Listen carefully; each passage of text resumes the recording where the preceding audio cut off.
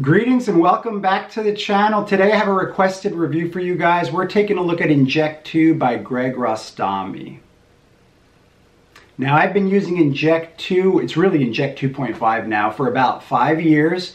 When I bought it 5 years ago, it was used primarily as a way of pushing information to your spectator's phone that would be a prediction later. That was the beginning of it. When I got it, I got a handful of effects and access to a Facebook user group. Now when you get it, you're going to get over 20 effects that are built into it. You're going to get access to a Facebook user group which has over 6,000 members. This is for both Android and iOS devices, and it's very robust. The customizability with this is incredible. I think I've utilized or experimented with almost all of the features of Inject, but there is quite a steep learning curve with it. It's great to see that this has been updated frequently over the years, and that does put a lot of confidence in Greg Rostami's products. I have no affiliation with him, of course, but it's nice to see that he's made several updates that have improved this magic app to what it is today, and we've all gotten those for free, which is really great. You don't have to pay anything extra. So during this review, I'm going to try to answer those questions that you guys probably have about this app. I'm going to try to make this complete. Of course, I can't review every effect that comes with it because there's over 20 effects. So your first question probably is, what is Inject? So this is an app that's going to turn your phone into both a receiver and a transmitter. That's what it is today, in essence. You can perform all of the major mentalism effects with this app, including telepathy, as well as precognition or clairvoyance, premonitions. There's even a way that you could use this to do psychokinesis by doing it face up, although I wouldn't recommend that you do that. I think anyone who's into mentalism or card magic is definitely going to like this app a lot, just because of all the features that you're going to get with it. This is an excellent way of doing pre-show, and for some people this may even replace your impression pad. It's an excellent way to do a second sight act, or if you want to do something where you have an accomplice. If you're a fan of the one ahead principle, there's ways that you can use the one ahead principle with multiple spectators. With this, you can even use this to perform for somebody over Zoom or Skype that's not even in the same room with you. And if you find yourself out somewhere, you don't even have your phone on you, you could even perform this for two people without your phone. So you can see there's quite a bit of versatility with this. The other nice thing about it is you can create your own effects. There's not many magic apps that allow you to create your own effects. Personally, if I had to make a list of like the top 3 magic apps of all time, well, Inject would have to fit on that list. And it's for multiple reasons. It's for what you're getting. It's for the support you're going to get from Greg Rostami and that huge user group, and just the amount of things you can do with it. I would estimate that this app is probably worth at least 4 times what you pay for it, for what you're getting. And that's my honest truth from using this for the past 5 years.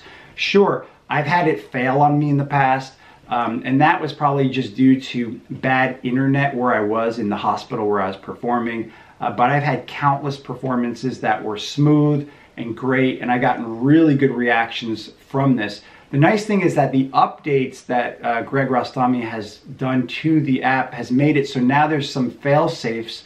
So even if you don't get your notification, or even if it fails, there's even ways to recover, which is really great. So let me try to answer those questions that you guys have about this, and then I'm going to review some of the major effects you can do with Inject. Of course, I can't touch on all of them because there's over 20 that are just included with this. So the price of it right now, I think it's like $79. I think that's what the price of it now. How difficult is it to perform Inject? Well, if you can swipe on your phone, then you can perform with it. In terms of the other major effect of peaking, it's very simple and very easy to use in that way. Let's talk about the major effect called Google Peek. So one way that you're probably going to utilize this, especially if you're into mentalism, is that you can have your spectator go to Google and you can have them search for something. And then you could tell them, you have a good reason of, obviously, like one that I use is I'll tell a spectator, do you know, I want you to think of a famous person. They think of a famous person. Do you know how rich they are? And they'll be like, no, I don't know what they're worth. So then you tell them, take out your phone for a minute. Let's check and see. So you say, go to Google. And then you tell them to search for how rich is, you know, whoever. And then in real time, you can read their mind, just like that. You can also use this for pre-show, where you could even have your phone in your bag and you could pre-show like 5 or 6 people, and then later on you can go and check the answers to those things and use them in your show if you wanted to. So it's very sneaky. There's various ways that you can get the person to go to the URL that you need them to go to, and I'm going to touch on those.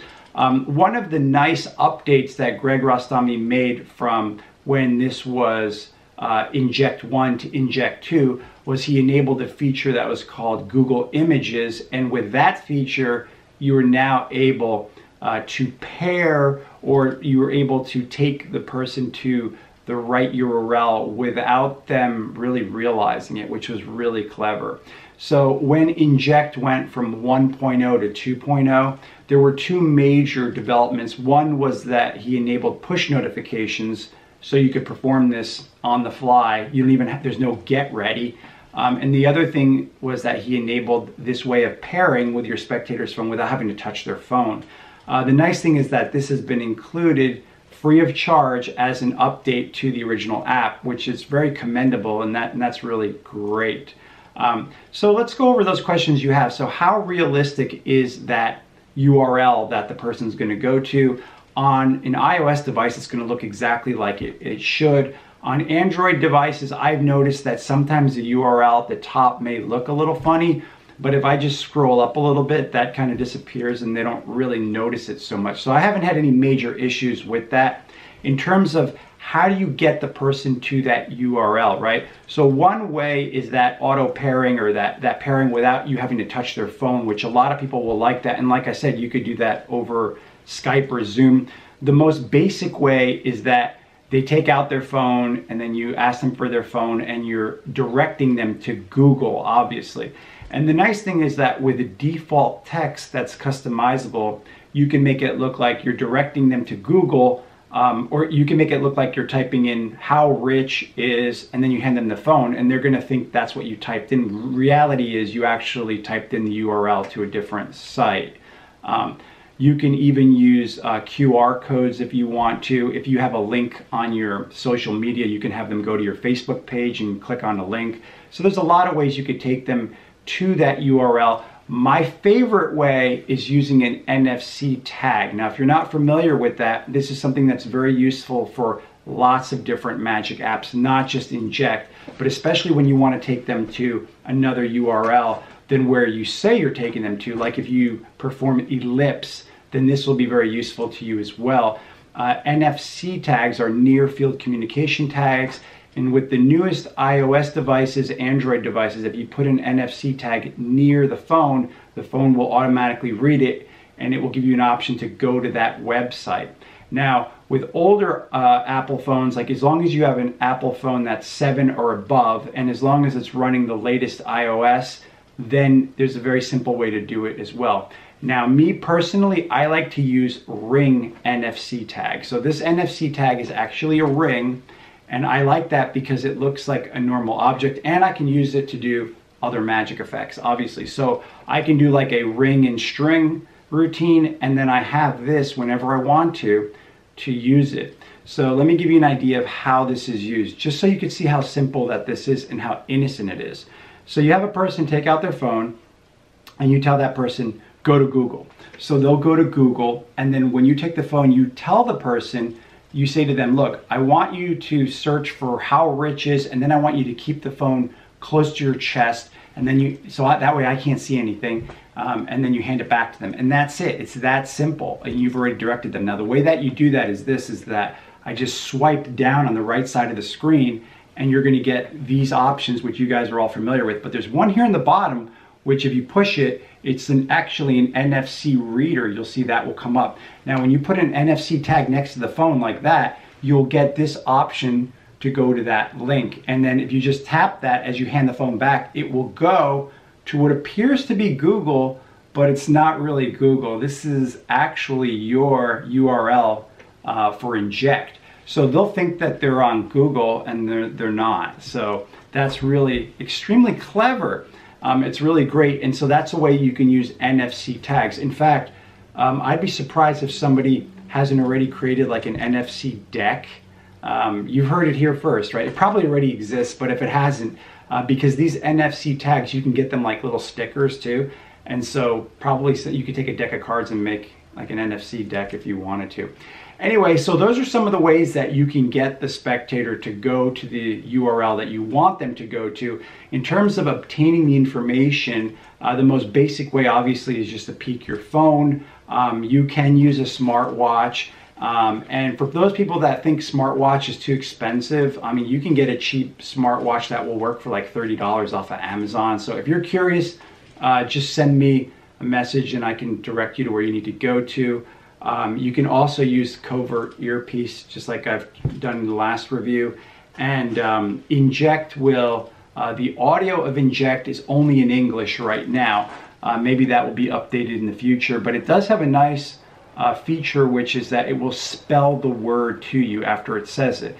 So for example, if the word was night, you don't know if they're talking about like the Knights of the Round Table or night and day.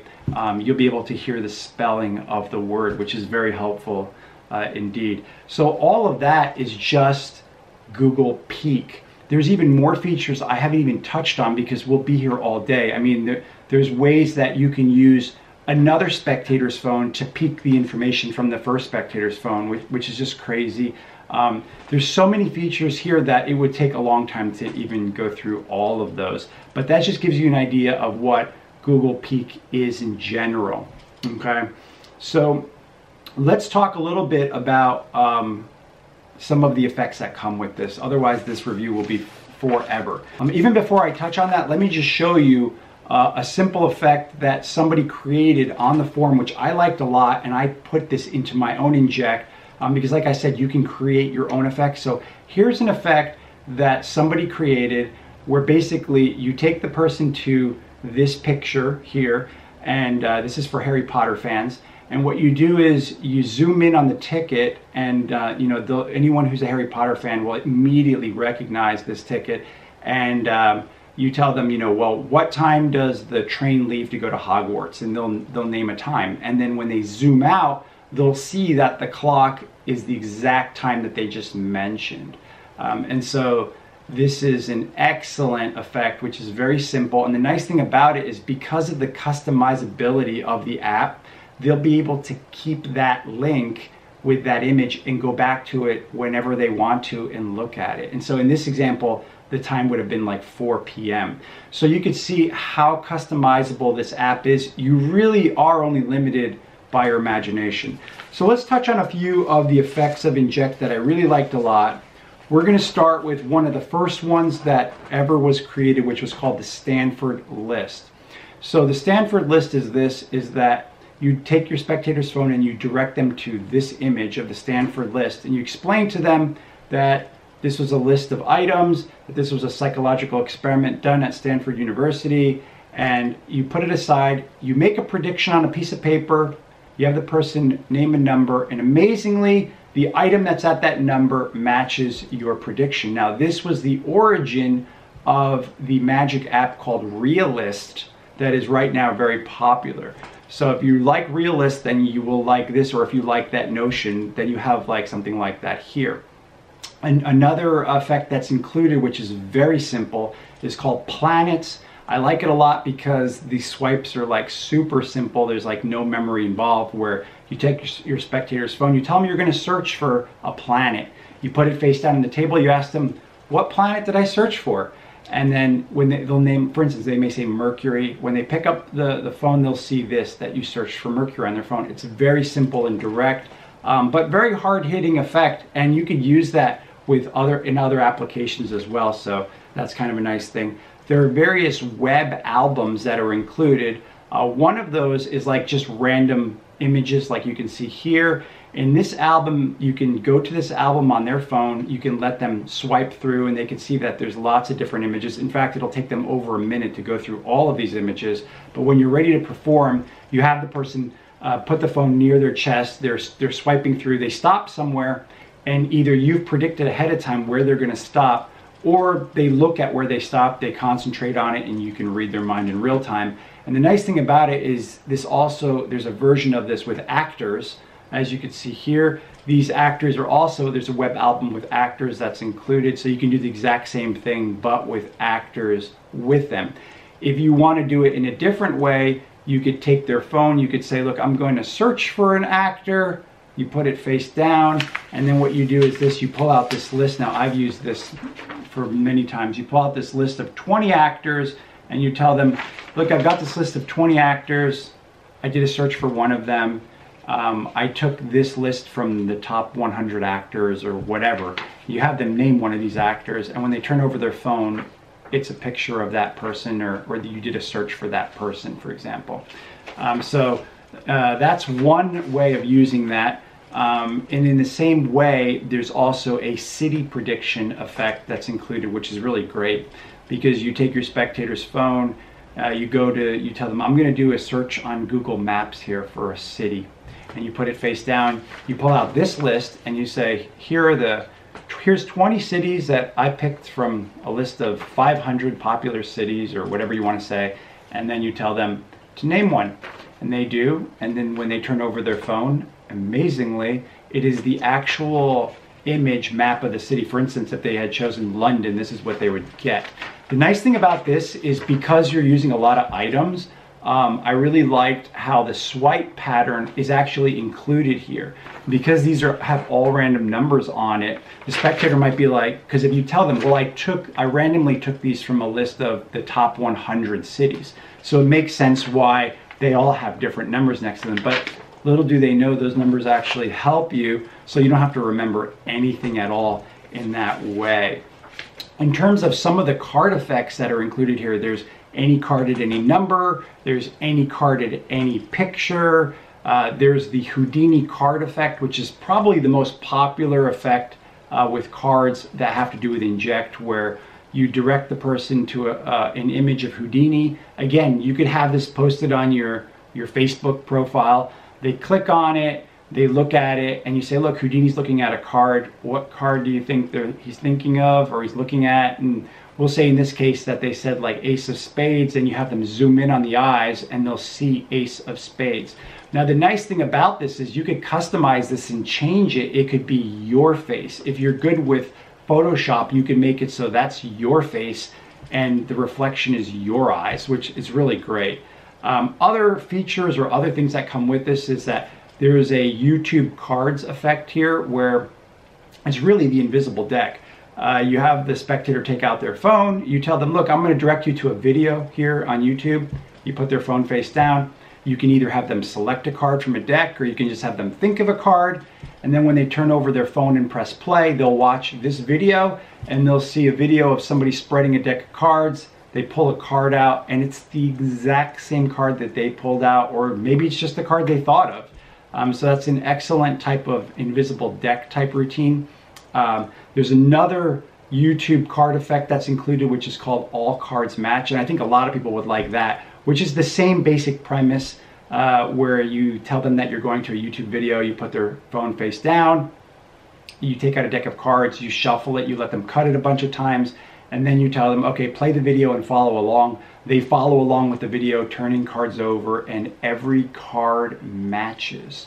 And it's a very simple effect, but it will really mess with their mind, so that's a great effect. So there's lots of effects that are built in here, and I could be here all day telling you about all of these. One last one I'm going to tell you about, just because I really like it a lot, it's called hand gestures.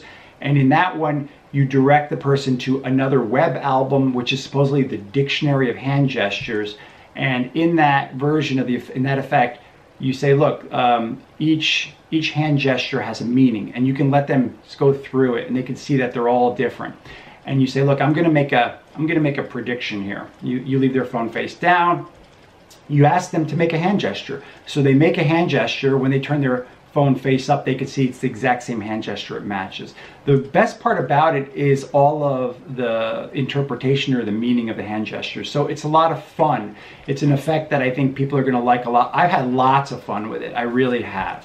So overall, I can't go over all the effects, but this gives you a good idea of what you can expect. So overall, you're really getting your money's worth for this app. In terms of any real negatives, I would say the biggest negative with Inject is the learning curve. The reality is that each effect is very easy to use, but if you want to really learn how to use the app well, it's going to take you some time. There's a good manual that comes with it, and there's actually videos with the manual that are really great. They're helpful. Unfortunately, I found that some parts of the manual need to be updated. Where I had questions that the answer was wrong in the manual, but at least on the Facebook user group, the answer was there that I could find. And there's a lot of good people that will help you. If you do have Inject and you have some issue, you can also message me because I've been using it for 5 years. I know a lot about it. Other than that, I would say though that it's an excellent magic app and it's definitely worth what you're paying for it. Like I said to you guys, I think it's worth like 4 or 5 times what you're paying for it. For a lot of people, it will probably replace whatever impression pad you're using. Just think about how strange it would be that you bring out some weird pad to have somebody write something. It actually makes more sense that they use their own phone, especially because then they won't forget later what they searched for because they have it on their phone, which is really great. So overall, I would rate this magic app as 5 out of 5. There's so much more I could tell you guys about Inject, but unfortunately, that will turn this review into like an hour long. If you do have any questions about this, just feel free to email me. I may have the answer. If not, then I could direct you to where you can get the answer. And there's so many other ways you can use this app that I haven't even told you guys about. You really just need to take a look at it yourself. When I took the plunge and I bought this myself, I didn't even know about half of this stuff. So at least you have the advantage that now you have a really good idea of what you're getting here. Thanks so much for tuning into my magic reviews. I'll see you on the next one.